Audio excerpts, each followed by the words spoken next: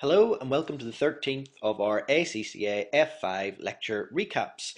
This one was on budgeting, so this is our introduction to budgeting. So let's look first of all at objectives. Remember that our budgets should support our corporate objectives. So our corporate objectives may be profit maximization, could be maximizing earnings per share, or it could be maximizing the growth of the company. So whatever those corporate objectives are, your budget must seek to achieve them. Remember that these will be different from unit objectives, say maybe for a division or a section. Unit objectives, well, these will depend on the type of unit you have. Remember that also it will change if they're a not-for-profit organisation. So they'll depend on the scenario, they'll depend on the division itself. Remember that there will be primary goals and there will be secondary goals. Your secondary goals will support your primary ones. So the primary objectives will be the core objectives, the ones you must achieve. So any secondary objectives must support those. And all of this must ensure goal congruence. Goal congruence is making management and employees work together to achieve whatever goals are in place. So managers and the organisation must have the same objectives.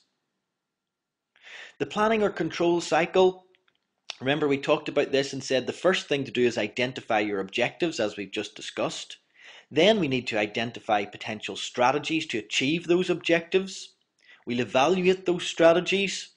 We'll collate all the alternatives that we could have done. So collate all of those before implementing our long-term plan. So putting one of those strategies into place to implement the long-term plan. We then want to measure the results and lastly respond to any divergences from the plan. So learn this control cycle because that could be a discussion question on the paper. System objectives, remember that we must have systems in place to achieve the objectives, but why have a system in place? Well, as we've said, we must have it there or else we won't achieve our organisational objectives. We also want to try to compel planning, to make our managers plan, to communicate ideas or plans throughout the organisation. So having a system of communication to ensure that everyone's working in the same direction and they know what we're trying to achieve. To coordinate the activities, if there's no system in place, there'll be no coordination. To have responsibility accounting, remember you shouldn't be responsible for something that you can't control. So that's the key to responsibility accounting, only being responsible for things that you can control. So the system objectives should ensure that there is a system of control in place. And it should lead to motivation for employees. If you set your targets correctly, the system should motivate your employees. However, it can lead to some conflicts.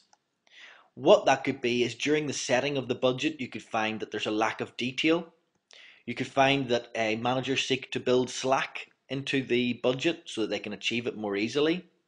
It could be inflexible, so it may be unresponsive to changes. And it could be uncoordinated, so that different divisions don't know what the other is doing. When it comes to implementing the budget, well, they may just focus on the minimum that they have to do and not worry about anything after that. And it can lead to short-termism. So short-term focus will lead managers to maybe not look at the long-term effects of what they're doing. Lastly, again, if you're implementing the budget without communication, that can cause problems within the organisation.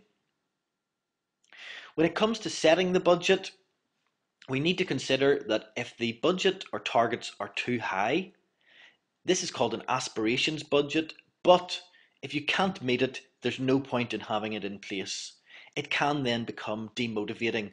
So an aspirations budget may be too high for employees to meet and therefore becomes demotivating. If it's too low, on the other hand, well, again, it can be too easy. And that means that there's no sense of achievement when you actually get to the end and achieve what you were supposed to in the budget. Is there a solution to this? Well, maybe you should have a moderate budget. However, this may also encourage slack. So a moderate budget may encourage slack, may encourage managers to build slack into the system. So different ways in which you can set the budget. We talked about an imposed budget. So an imposed budget is a top-down approach. It's set by management and not employees. So the senior management will set an imposed budget.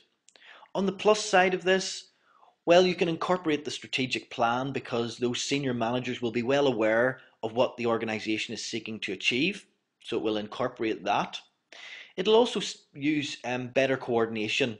Again, because those senior management have an overall view of the firm, they'll be better able to coordinate the different divisions. And also it's going to be quicker. The senior management set the budget, impose it on the employees, that will be quicker. Also, they will have more experience. Those senior managers, more experience, more expertise. Maybe they should be in charge of setting the budget. However, on the downside, it can lead to low morale because you're imposing that budget on the lower employees.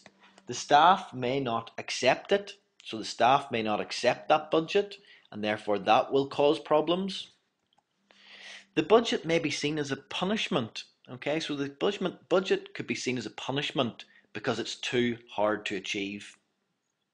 A participative budget, well, this is bottom-up budgeting. So this is set by the lower staff and then approved by management.